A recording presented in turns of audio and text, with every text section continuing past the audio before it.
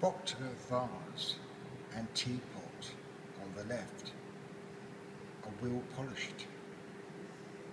And number 15, enamelled by J.M. Meyer, may have been made as late as 1712.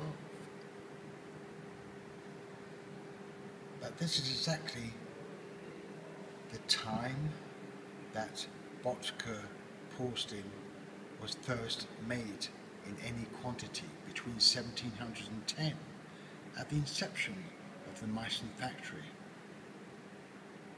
This T-bone saucer may have been made in the workshop of Schnell. And here are some examples, including this extremely rare vase, decorated, embossed with a lady.